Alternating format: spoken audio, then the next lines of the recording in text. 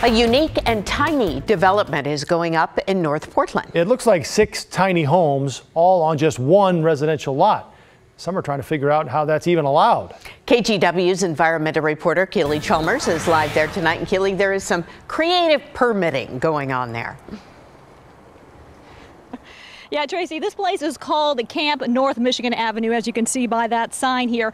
As you can see, it is made up of 6 small structures, and again, all on one residential lot. Now, that might sound like a violation to some, but all this does comply with city code. That's because it's not what it looks like. Nestled among the homes, just a block off North Mississippi Avenue, is Portland builder Bradley Bloom's latest creation. We're calling them birdhouses. A tiny village of sorts, made up of 6 individually themed living spaces. So this is the violet green swallow. Each one has a shower, toilet, and a sink, just like your typical tiny house. So it has most everything that you would need inside of 182 square feet.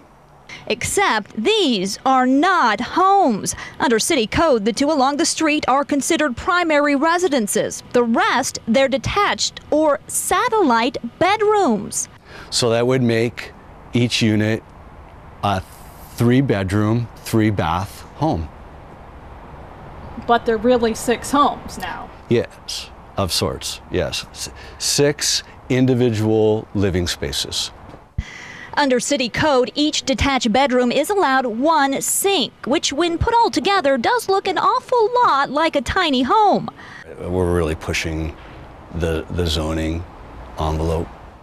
Bloom says the goal is to increase density on an existing lot, but it's also to offer families the chance to live a little earth-friendlier. Not only are their footprints quite small, all the units were built using repurposed materials. All of the masonry came from a chimney up the street. And while we found some neighbors who would prefer a single home on the lot, it's going to bring more people.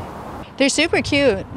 Others are pleased by Bloom's creation and would like to see even more. So I think it's a really good use of density. And again, I talked to city planners today, and they confirmed that Bloom's project does meet city code. But they also point out because these are considered bedrooms, they cannot be rented out individually on a long-term basis. They can, however, if Bloom gets the right permits, be rented out on a short-term basis, kind of like an Airbnb. Back to you. Pretty creative. Thank you, Keely.